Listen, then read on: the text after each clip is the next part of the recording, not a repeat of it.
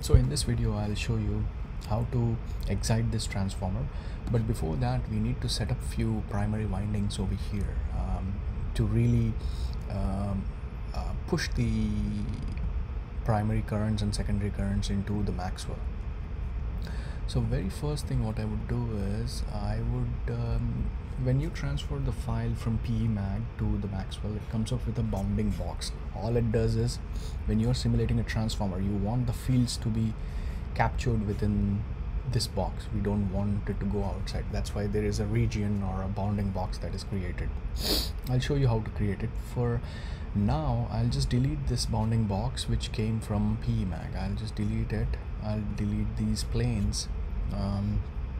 Also delete this plane, this specific plane. The other thing I would do is you have conductors, conductor mat 1_1. There is almost like 25 turns. This is the half primary. Then you have 26, 27, all the way up to 50 turns. So this is the second half primary. This one should be the secondary. This is the second parallel winding of the secondary. This is the copper foil. If you click on it, it will just show you. Once you click on it, you can do this eyeball where it only shows this thing, whichever you clicked. Then if you click on the two green mark, it shows everything. Let's say I want to see only this. I'll just click on this brown eye button. It shows only that winding. Then you double click, click on the two green wires, two green right marks, it shows you everything. So what I would do is I'll just right click. I think I can do this. I'll click on conductor mat 1_1 and hold the shift key and select everything. Okay, 1 second, let me do this. Hold the shift key, select everything, shift key, right click, properties, type in copper. Copper should be there automatically. This is free, just like the core materials. It's not something which is locked or you have to purchase. This should be bare minimum that should be available. If it's not available, just look at the material properties and just add a separate material. Very simple. If you want to look at it, this is like very high conductivity, relative permeability 1, and you can just enter this if it's not present in your library, but this should come up. Then I'll just hit OK so that it assigns the material. I'm basically assigning the material. So we have copper windings, we have material which is the core.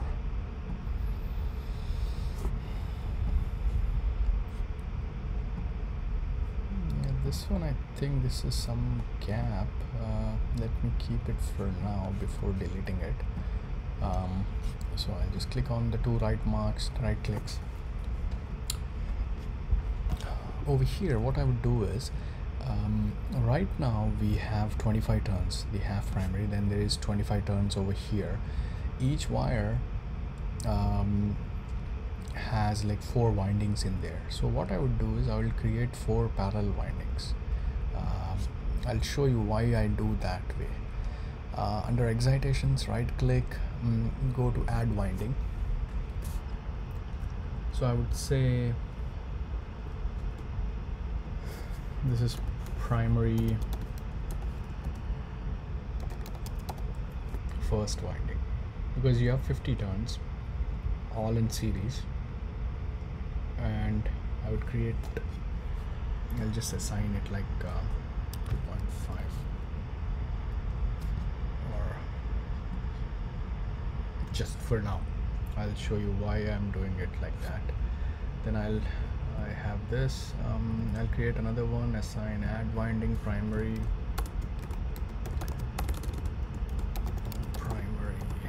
second, and I'll do add winding primary third.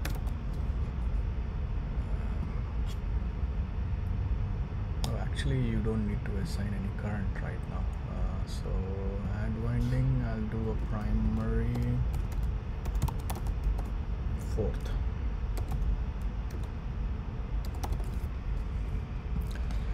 So if there was one single AWG wire, let's say AWG 20 or 0.2 millimeter, 0.3 millimeter, doesn't matter, because in the US it's American wire gauge, so we say it AWG 21, AWG 22. Other countries would just call it like 0.1 millimeter, 0.2 millimeter. So the reason I created 4 windings is, if we had 50 turns and just one single AWG 21 or 22, it would be easy. That means all you would have over here is just one primary, period, because I would have 50 turns under it. So let me show you what I mean. Select all.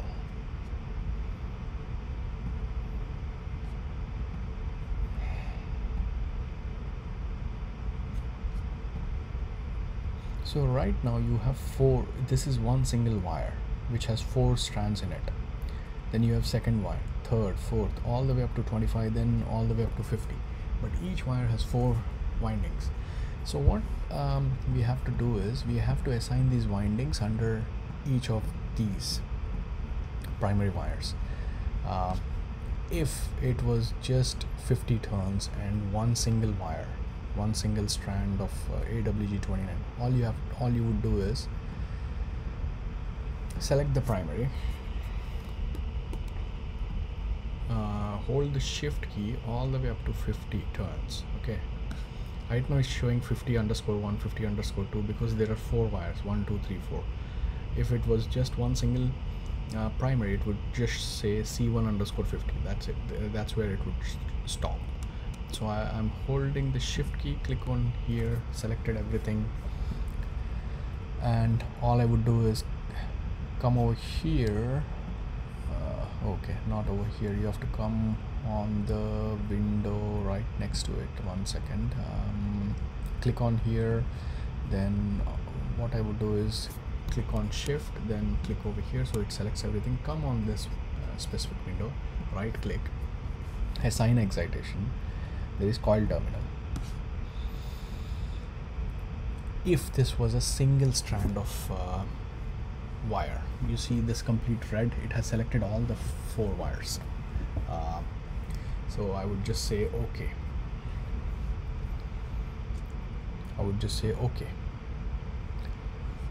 It's creating, because it's 50 turns and 4 strands.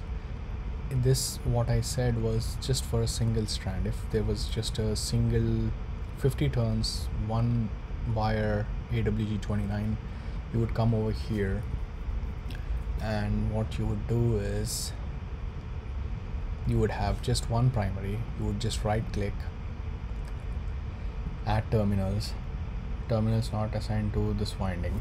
You would hold on to it, just scroll it down, click on it, and then scroll it, and then you would hold the shift key, click on this, and say this. So what it would do is, it would put all the primary 50 turns under here, assuming you had only one strand.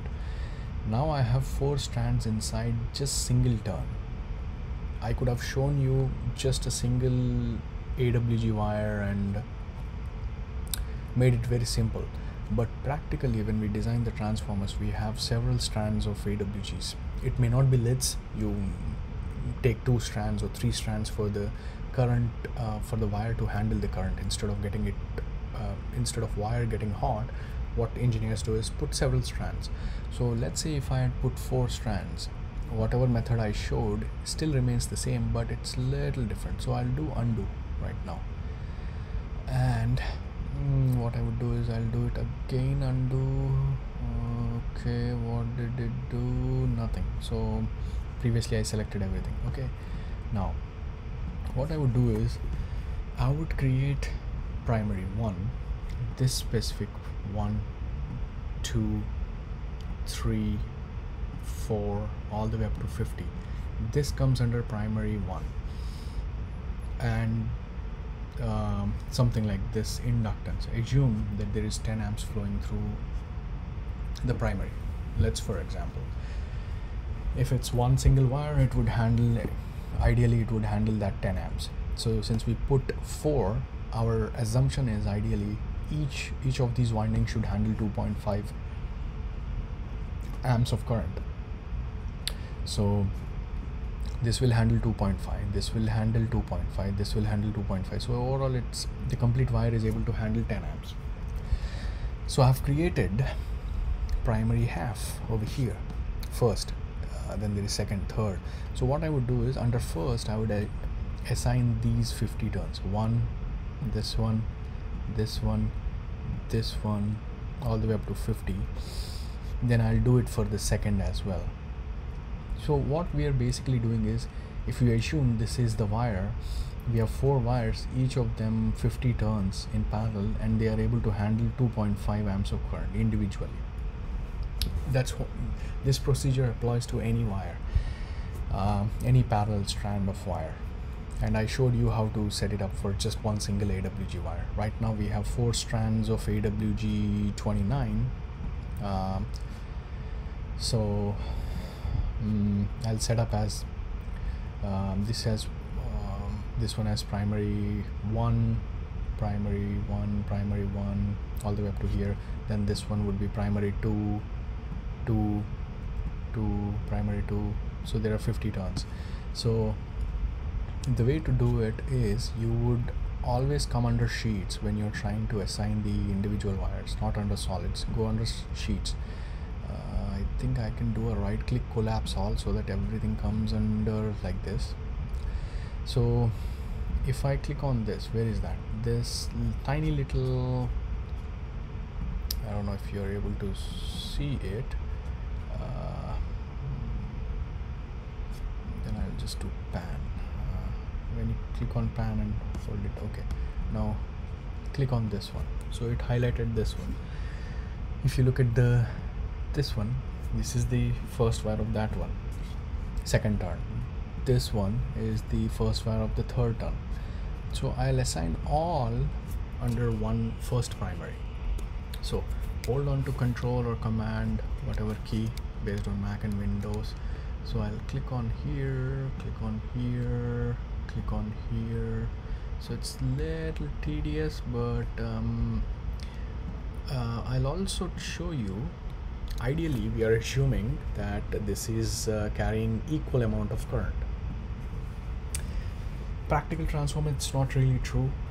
I will also show you how to set it up where you can see the imbalance in the current, but it's a very time consuming process in terms of running the simulation as well.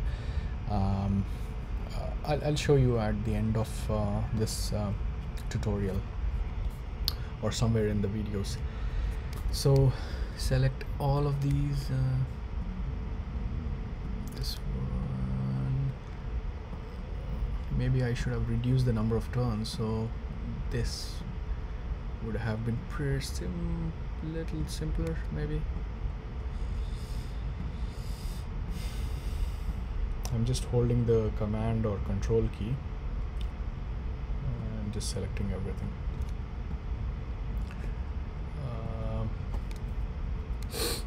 This is the same procedure you have to do every time you assign this one, 27, 28, 29, 30, 31, 32, 33, 34, 5, 6, 7, 9. Then I'll select 40, 41, 42. So if this was a single strand, it would just say C1 underscore 42, and it would not show the first wire, second wire, third wire, fourth wire. It would be just after this you would see this section, C1 underscore 43. I would hold the Control, 44, 45, 46, 47, 48, 49, 50. Now I have selected fit all. You have seen the first wire of everything. Then come on this specific window, not over here. Right click, assign excitation coil terminal. It doesn't matter, you can just say coil terminal primary 1 first. You just leave the number of conductors as same, so you would see 50 turns over here. Now what I would do is I would just right click on primary underscore first, add terminals, click on terminals not assigned to this winding, click on this one and scroll down and hold the shift key so that it selects everything. So the first parallel winding already has these little things, so I do the same way for others. Now one thing you can ask is, why is that lids is only shown as a solid wire, whereas this one we didn't select it as lids? That's the reason we selected it as a 4 individual wires which were kind of parallel strands. ANSYS takes this complete 50 strands as a single wire and tries to simulate it, and the error between simulating 50 strands versus this is very minimal. I probably will get into that. For now let's concentrate on this one. Now it's gone under the sheets. If you see, this is the first primary. Now it's talking about the second one actually. So I'll do the same way for the others. Hold the control key, this one 3-2, 4-2, 5-2, 6-2, 7-2, 8-2, 9-2, 10-2, 11-2, 12-2, 13-2, 14-2, 15-2, 16-2, 17-2, 18, 19, 21-2, 22, 24,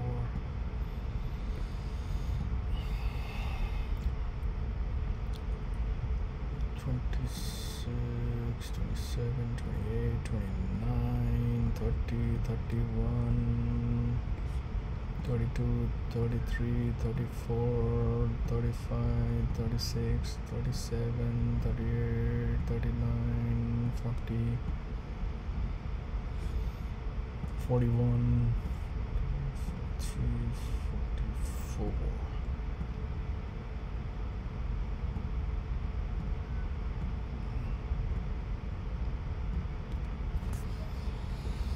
So I'll come over here, right click, assign excitation coil terminal, just say, and it doesn't matter, primary 2, just keep the conductors as 1. Under excitations I'll just add it under the second wire, right click, add terminals, coils not assigned to this one, it's not assigned to this, so I'll just come to 2_1, then hold the shift key and select everything, then do OK. So all these are under second. I'll do the same way for the third. So what I'll show you what I meant is, if you come to primary underscore first, properties, click on properties, let's say this is 2.5 amps, come over here, right click, properties, I'll just say 2.5, just for your mental picture that there is 2.5 amps flowing. That means there is 2.5 flowing through this specific winding, 2.5 over here, 2.5 over here, 2.5 over here. This you can consider as a single wire. Internally there are 4 strands, they are sharing the current. That's what we are doing. For lids it's pretty easy. I could have assigned this as lids as well, we wouldn't be seeing this complete complex process, but I wanted to show you that. I'll do the same way, it should not take much time. 1_3, 2, 3, 4, 5, 6, 7, 8, 9, 10, 11, 12, 13, and just make sure you select only the third one, third, 3, 3, 3, 3, 3, 3.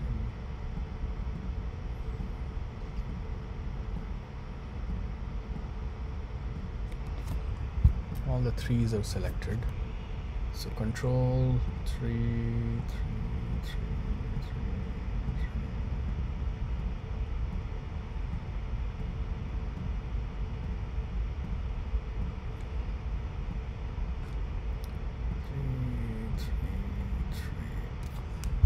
Come over here, right click, assign excitation, coil terminal, just say primary 3, pri_3, click OK. Then do the same way, come here, under excitations, under the third winding, right click, add terminals, currently not assigned to any winding. You can click this one so it only shows the ones like this. Hold the shift key, I'm over here, terminals not assigned to any winding, I'll just copy it. Now the very last one, this should be easy, so I hold the shift key, I click over here, I do right click over here, assign excitation, coil terminal, this is the primary fine. So the complex part is over now. Then come over here, fourth one, right click, add terminals, terminals not assigned to any winding, click on this one, then hold the shift key, select everything, period. So everything has been assigned. So you can assume 2.5 is flowing through this, 2.5, 2.5, 2.5, all 4 are in parallel, there is 10 amps flowing. Now we do the same way for the big wires, secondary. Select this one, right click, assign excitation, coil terminal, this is secondary 1, actually secondary 1. These two are in parallel. Okay, firstly these primaries are in this is 50 turns, 50 turns, 50, 50, they're in parallel. So I can do for the secondary excitations, add winding, this is a secondary 1, I'll just do okay for now, and right click, add terminals, terminals not assigned to this. So everything you have to do it from this under sheets, the way you assign it. Now we had primary, we had secondary, we had second winding of the secondary, the second parallel, add winding, I'll say secondary 2. Now if you wanted to see imbalance in the current, which I don't really use it because it slows down the simulation way slow, meaning you click on external, once you click on external and click OK, it will open up a very fresh somewhere around Maxwell. Let me see,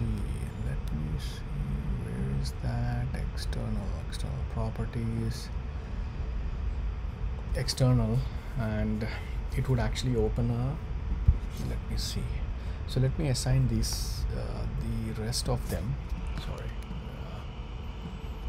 hold the shift key over here, right click, oh, okay, it worked actually, assign excitation, coil terminal, this is secondary 2, secondary 1 and secondary 2 are in parallel, so right click, add terminals, terminals not assigned, shift,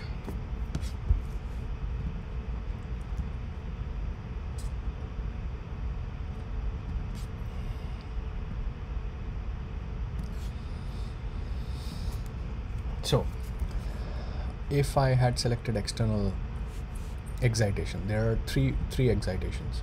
If I click on any of these, there is current excitation, which we will use this, there is voltage excitation, there is current external excitation. If I click on external, when is external really needed? When you have parallel windings and you want to see if there is any imbalance in the current. Based on my understanding, you can start your simulation with just equal currents flowing through the windings, that's much easier. And when you click on external, it either should open a special Maxwell page, Maxwell circuit page. You can do right click, or no, not right click, actually you can do this way, under projects, insert a Maxwell Maxwell circuit design. Inside ANSYS, there is one circuit simulator which is called Simplorer. I think recently they changed the name of it to Twin Builder. This Maxwell circuit, it's exactly the same Simplorer. So whatever we designed inside this, you would create the same circuit in the external Maxwell. Let me just show you quickly. I'll show it later as well. Maxwell circuit design. So you will create the Maxwell circuit, the flyback, and when you actually click on properties external here, so the excitation would come from these. Right now I'm using Simplorer to send the primary and secondary currents. When you don't want to do Simplorer and you want to have an excitation separate, like external excitation, you would create the same circuit in Maxwell. This one, Maxwell circuit, it's exactly similar to Simplorer Twin Builder. Just to look at the imbalance in the primary currents, like if you want to look at the imbalance here, but I don't think it's worth it, but you're welcome to try it. If possible, I'll also show you how to set it up. The only problem is the Maxwell, the Simplorer that I created, when I click analyze, let me show you. If I click analyze, it runs within like few seconds, actually, like less than 5 seconds. I have the complete current. And I come here, look at the XY plot. See, there's a 10 millisecond. Okay, let me zoom out, actually fit all. I have 10 milliseconds of simulation done within 5 seconds actually. Whereas this Maxwell circuit, what happens is it takes these individual inductances like this, these individual inductances, and dumps it over there in the Maxwell circuit. Then you have to manually connect the inductances similar to what I showed over here, like this wire, and you have to first run the Maxwell circuit, which takes several hours actually, because if you want 10 milliseconds of simulation to be done, it takes quite a long time. Then you have to run the transient, so it's way too complicated. That's why what I do is I just assume equal current flowing through the windings, and I just push the excitations from the Simplorer to the Maxwell transient. I'll probably show you how to set up the external circuit as well, so it's not something to worry about. Okay, let me save it. It takes quite a long time to save everything.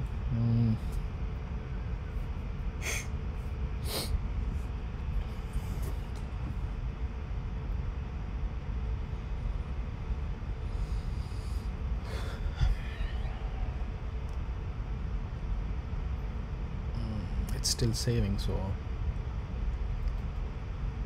So basically what my procedure is, I'm setting up a Simplorer circuit. I'm sending the excitations from Simplorer to the transient as current excitations.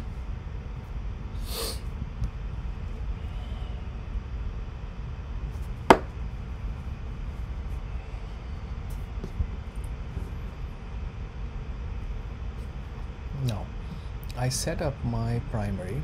I will just say properties. I actually don't need to. I'll just say current excitation for now. Right click, properties, current excitation. It says 0 amps. For this one, properties, current excitation, properties, type of excitation, current. It's okay. Now you will get the properties, current, and properties, current. Oh no, this is current, right? Okay, let's do it this way now. I wouldn't save it. Now come over here to Simplorer. Come under import, click on excitations.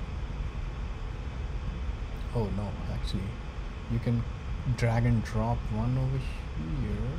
Oh no, maybe there was one. Zoom fit.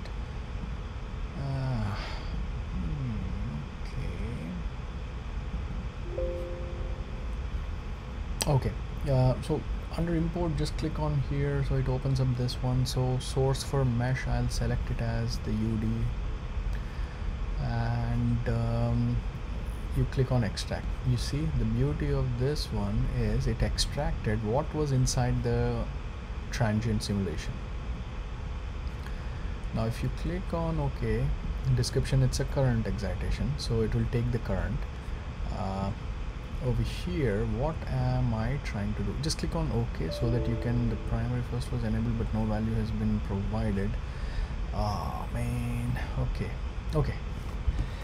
So in the primary winding, I want 0.1/4 of the current flowing through this going over here. So what the value I'll put it is L1I. Look for L1.I.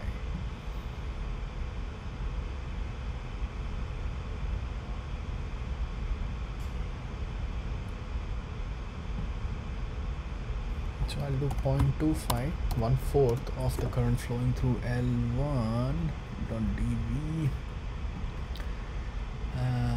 L1.V,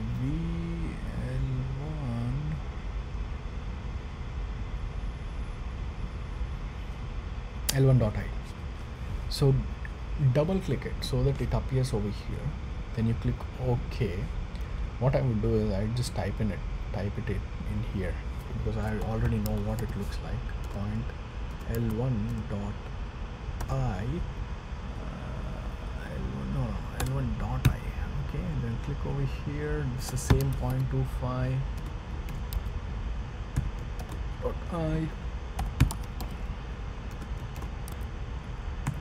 .I. This one, you click on here, click L2.I, but in the secondary side we have half the current flowing through each, because both are in parallel. As I showed you, these two are in parallel. If there is 10 amps flowing through the secondary, you have 5 amps flowing through this one, 5 amps flowing through this one. You have 10 amps flowing like this. So let's assume it's equal current for now. Again, if you want to see the imbalance, you have to run external circuit. I'll show you how to do that. 0.5 times L2.I. L2.I. Double click on it. Don't just single click. You have to make sure the L2.I appears over here. Alright, now I'll just copy the same thing. 0.5 times L2.I. Now check, everything is enabled. It's a current excitation, and it's from the current project, which is flybackpe.mag. I am pushing the excitations from, I'm in Simplorer right now because this is highlighted in bold black. I'm pushing it into source 1 mesh, source for mesh 1 underscore UD. I'll click OK, and you can place it over here. Then right click, finish. So this one, what I would do is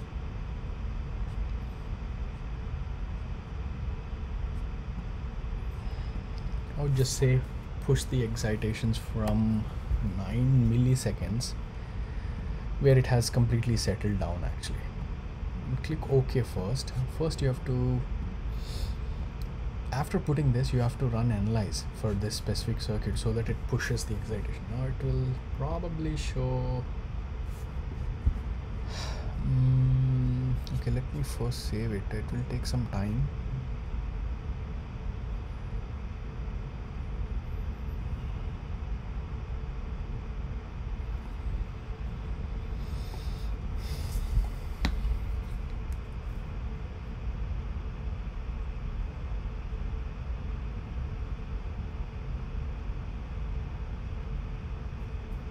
Usually it would show an error saying that the excitations were not pushed because you did not run this circuit. So I ran it first, so it didn't give that error.